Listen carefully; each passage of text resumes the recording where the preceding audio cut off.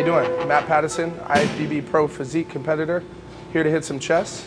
We got Jeff Seid here, another IFBB Pro, representing the Northwest for the 2 Men's Physique Pros from the Northwest. We're 3 weeks out from actually the first competitions for the IFBB. I'm 3 weeks out from the Europa Pro. Matt here, what do you got? I got the Culver City Grand Prix coming up, April 12th. Looking to take first place, so I have qualified for Olympia. That's got my boy right here motivating me, inspirating. Yeah. We're here to take it to the next level. Today we're going to be going through a chest workout. We're going to kind of show you guys our prep that we go through, you know, weeks following up to the show. So stay tuned, guys. And really break it down, show you how our workouts change as we get closer to our competition. All right, we're going to start on the barbell incline, my boy Jeff's favorite. We're going to start with a warm-up set of 20 reps. Like I said, we're going to stay high volume. Second set, first work set will be 15. Second work set will be 15 again, 12. 10 on the last set with a drop, focusing on time under tension, really controlling the weight, never really creating any momentum through the range of motion. Another good cue to think about when you're pressing, think of bending the bar. Exactly. Great cue, and pushing through your thumbs so you get more tension and focus on the chest. Work set number 1, 15 reps. Another key thing we didn't point out was making sure your shoulders are retracted through the whole set. So your shoulders don't come forward, lose tension on your chest. That would be protraction. We want to keep them retracted so you get tension through that whole press. Don't think of extending your arms. Think of engaging your chest.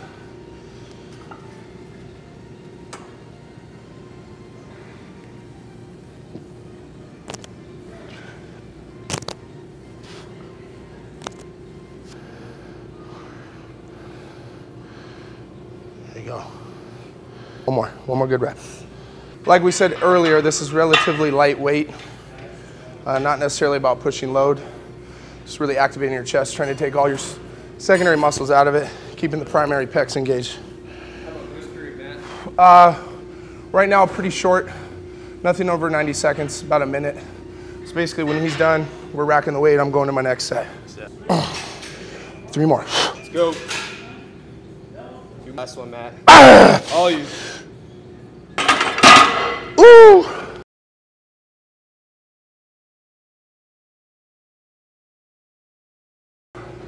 I think that's the #1 mistake most people make, Jeff, is people think it's all about how much weight you lift. Exactly, man. They just go through the motion, dude. Right. Not focusing on the muscle, the mind, muscle tension. Engagement of the muscle is what we're after. Yeah. What people think is like, when they think of progressive overload, they think that just going up weight is doing it. It's progressive overload is when you're going up weight, perfect form. So. All right, bud, here we go.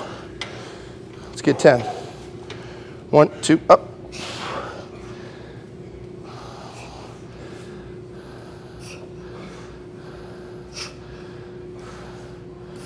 As far as macros right now, I'm right under 400 grams of protein. My low days, I'm at like 150 carbohydrates. Fat staying around 75. So it puts my calories somewhere between the 2,600 to 2,800 calorie range. Next week that'll drop down to about 24 to 26. Like I said, I have 1 cheat meal a week.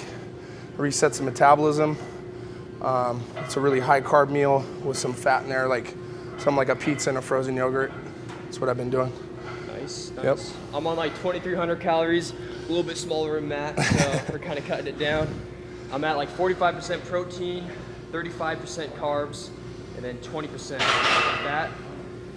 Protein, I'm at like 275 grams, then carbs are like, carbs about 235, and then fat is pretty low. Fat's at about like 65.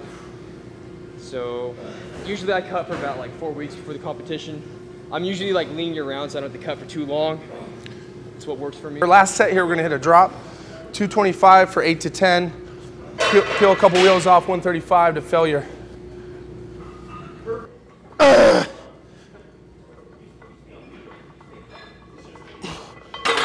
See what that long rest did. Give him a little extra power. I got 12 on that set. I don't know how that happened.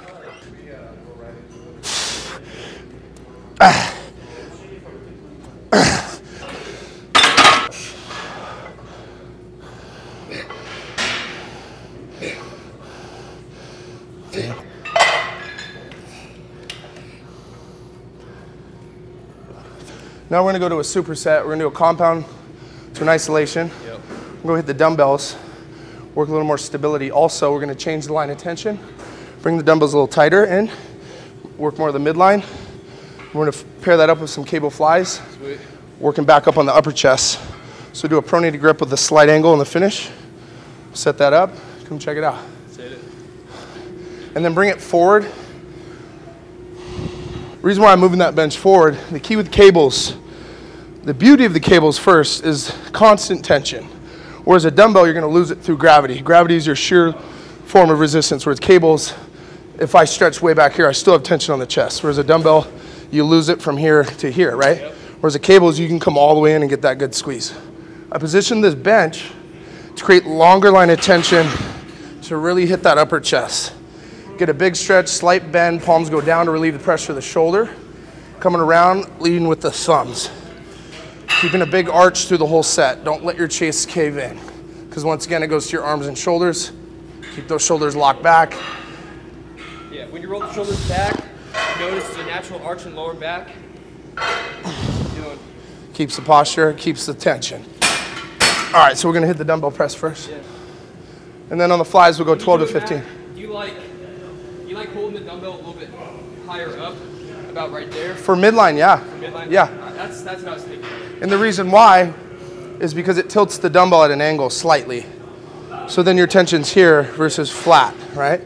So these are the tricks of the pros. A press is a press, a pull is a pull. It's how you change the grip and the angle to isolate different parts of your chest. Your body's your canvas, you're the artist. What do you want to do? Very good. Nice smooth tempo.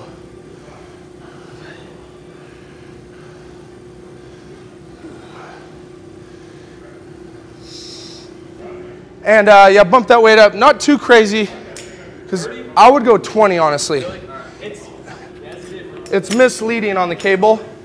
You know, big strong guy like Jeff, see he went for the 30. But as we talked about the constant tension, what can you dumbbell fly? For heavy set of time, probably 70s, 80s. Whereas cable, night and day. Exactly. Night and day. So this 20 is gonna feel about 80 pounds. There we go. 12 to 15 here. Talked about the grip, keeping a slight angle, 45 degree. Like that. And finish a little farther forward. There you go. Feel that? Right there. Slight bend in the arm, a little more bend on the stretch. There you go, and then extend as you squeeze. There it is, good. Good. Four, good. Pick up your pace just a tad. All right, good. Try to relax that grip so the chest's doing all the work. 6. Glad you didn't do that 30, huh? 7, good. Keep your shoulders back, come here. Let's get 2 more good reps, 2 more good reps. No arms, all chest. Good, last one, big squeeze. There it is. Control and relax.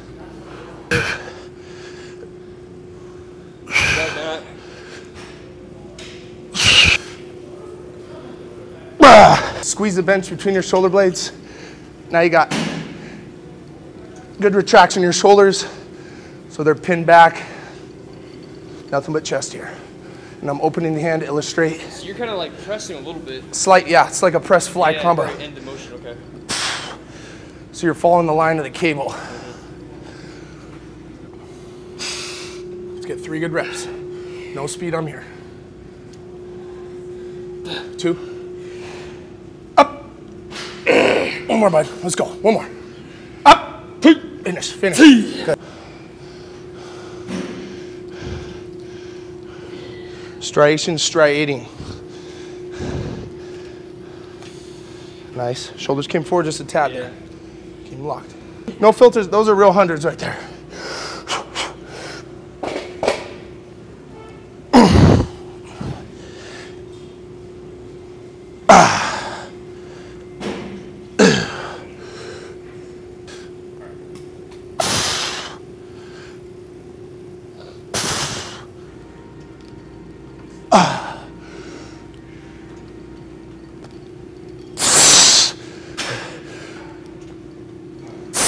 And I got little measly 50s coming your way. 2. Come on, Jeff. Good. Up. Up. 1 more. 1 more. 1 more. I'm here. Big push. Good, hold, control. Nice. One more, easy.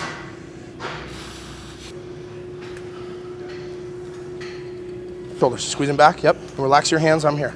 I'll help you on that last little bit. Get to here and I'll help you. Good, one more. All control, I'm here. Control, control. Squeeze, squeeze, I'm here. Nice. You're only as good as your spotter. If you have a shitty spotter, it ain't gonna help you grow. There's a thing called force reps.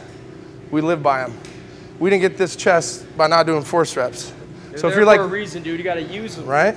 So it shouldn't be 11, 12. It should be, Jeff, 11. One more, Jeff. Exactly. Good spot, there it is. They're not there for social hour, baby. Nope.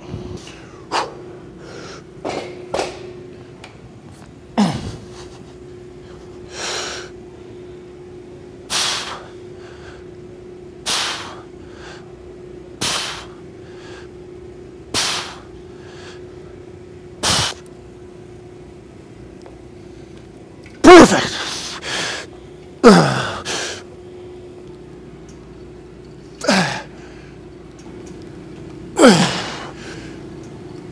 2. Single arm superset here towards the end of the workout. We're going to go single arm, really isolate.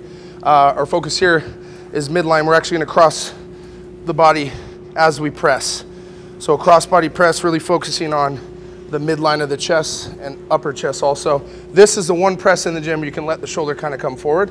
From that press, then we'll drop the weight and go to a cross body fly. Squeezing the chest, that's what's physically moving my arm. My hand is dead. Open palm illustrating that.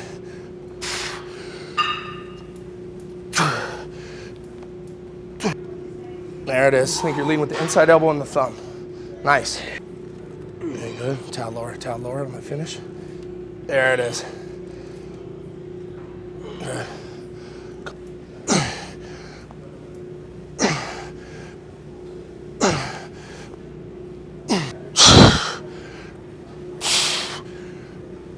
So we're gonna do a little finisher, a little burnout here.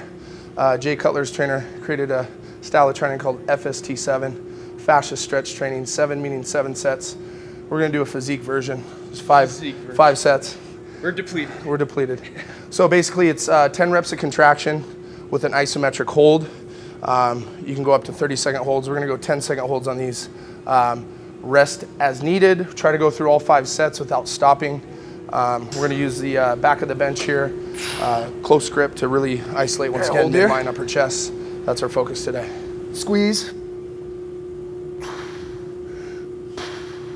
3, 2, 1. Set 2.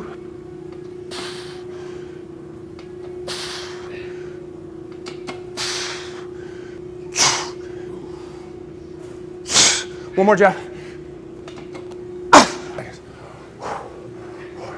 2 more sets. 3, 2, 1. Here we go. Last set. 2, 1. Here we go. This is it.